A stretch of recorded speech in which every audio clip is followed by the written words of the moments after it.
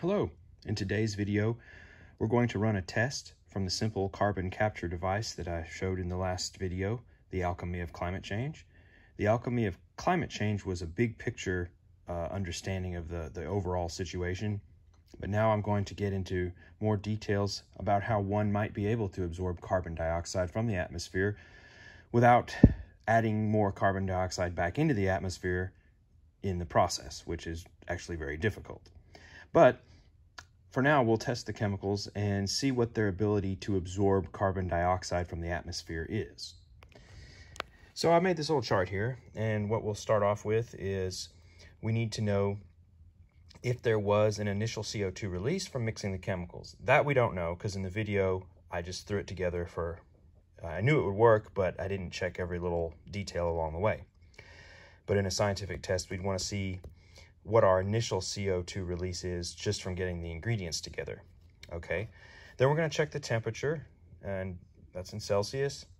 The pH is unknown. I don't have any pH test strips for it at the time, but it's alkaline. The material is pond water and willow ash. And then I, on another page, put a description of how much and what the ratios are, which in this case we don't know. It's just random mix. We're going to run a test for 15 minutes, and during that test we'll get the initial CO2 in the room.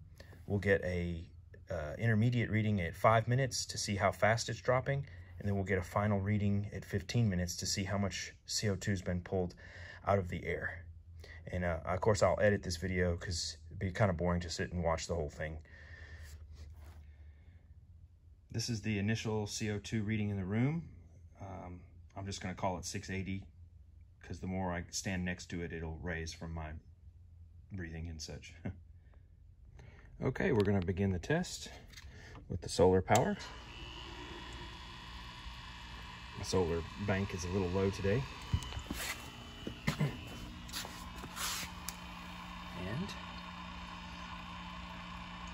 I'm going to run this for 5 minutes and we'll see what it can do to the CO2 levels. So the way this machine works is we take energy from the sun, convert it to electricity, use that electricity to run the motor, to mix air, water, and earth, essentially. And that will remove the CO2 from the air. Now the earth that you're mixing in has to be an alkaline earth, so that's why in the previous video I used a fire to generate some ash. Yes, I realize the fire put off more CO2 than I'll ever capture, but if you can understand that there might be alkaline materials that are already out there, just existing from other processes that have no real purpose, they can be used for something like this. The air inside the chamber is recirculated. That way we can maximize the effect of this process in a short amount of time. If I were to open it to the room, yes, it would pull CO2 from the room, but because the room is very big and this machine's relatively small, it would take a long time to measure the effectiveness.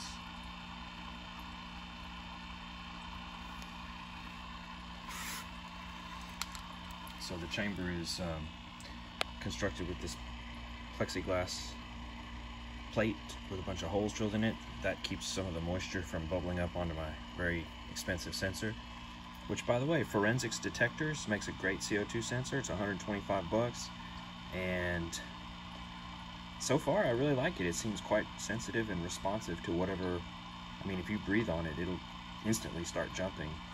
There's a little lag, but that's just normal for the sensor to catch up with whatever's going on.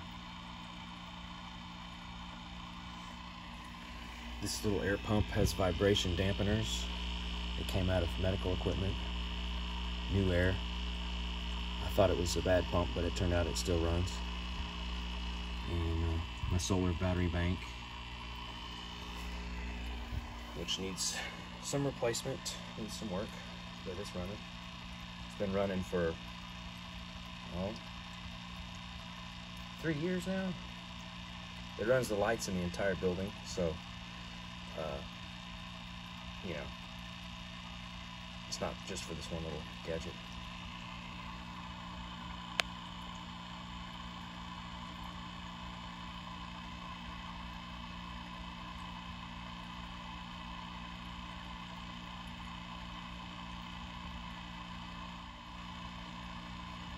Okay, we're at 5 minutes right about now, and it's showing, we'll call it 4:52. I'm gonna go write that number down.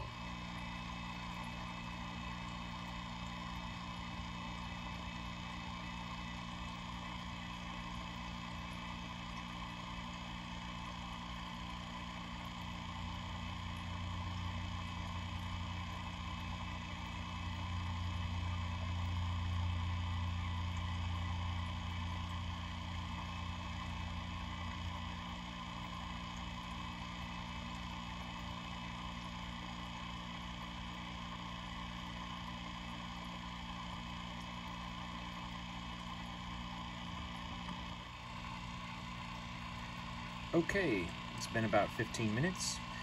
I found that this will continue to drop. So maybe a final reading would be about 201 from my experience with this particular mixture, but we're getting some data. So I'm gonna call it 251. All right, here we have our final readings. It's incomplete data, but it's data nonetheless. And from these readings, if you had more readings to the final drop down point, you would have a curve, an absorption curve, and you could create an absorption curve for each of the mixtures and tighten up the measurements on the quantities and the mixtures of the substance, and then obtain some real data to determine what kind of chemistry is going to work best, and then look at the big picture. You know, it could be that limestone is great, but maybe it's not as strong as ash from a tree, but maybe it's easier to mine without burning so much carbon, you know, or I think chopping down trees to do this defeats the purpose. So like, don't do that. And I want to show you a couple other things while I've got your attention on this video. If you've watched this far, congratulations, your attention span is pretty good. So without the phone light, it's pretty dark in the room, you know. And show you my machine over here. But the system runs also all my lighting on a remote controlled 24-volt switch. And they're just attached to the beams. I've actually got some of them turned off, but it's pretty cool. So in the first video, where I addressed this Elon Musk $100 million prize for carbon capture technology, I mentioned a method where you might have a metal alloy that's electrified or perhaps heated in some way that can just pull carbon directly out of the air. The reason I wanted to mention that, I know the electricity would have to come from solar power, or else, again, you'd defeat the purpose. But I think the reason that that would be a handy device is you don't have fluids to mess with, and you could put screens like this into a smokestack and pull carbon dioxide from the air from a factory.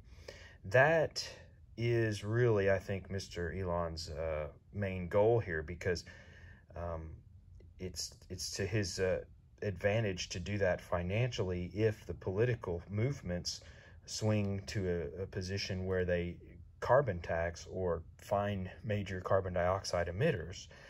It's in his best interest to try to reduce that carbon output, which he does would have a high carbon dioxide output from the production of those batteries that they use in the Tesla cars, right? So there's a financial incentive to try to get some of the carbon emissions reduced in the production of electric vehicles. And yeah, I've got a lot of messages from naysayers and people that don't believe that the carbon dioxide is even any kind of problem in the atmosphere. I disagree with that, because the information from NASA and lots of other experiments indicates it does create somewhat of an issue for the climate. So, you know, can we live with those issues? Probably, but it's changing the planet, so maybe try not to do that so much. I mean, common sense, right?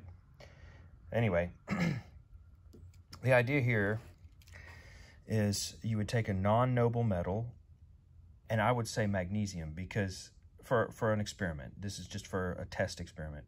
And I don't have the resources to do this right now, but maybe someone else does. So take some magnesium metal, which is highly reactive with carbon dioxide. Magnesium will actually burn in carbon dioxide. If you take a strip of magnesium metal, set it on fire, and then spray CO2 gas on it, it'll burn even brighter and with a different color flame. So it reacts with CO2, so we know there's some affinity for it. If you could take magnesium wire or ribbon and coat it, completely coat it with a noble metal or some non-reactive material that would prevent the oxygen from reacting with the magnesium, perhaps you could electrify or heat this strip, this test strip, and expose it to carbon dioxide. And in such a situation, maybe, just maybe, the CO2 molecule would try to get to this magnesium, not be able to, break off the carbon and send off the oxygen, right? Perhaps. It would be worth a test experiment. And maybe I have the, I didn't look at the electrical states of each of the molecules, but it's just a hunch. So I wanted to leave that with you. Well, that's about it for now. Have a good one.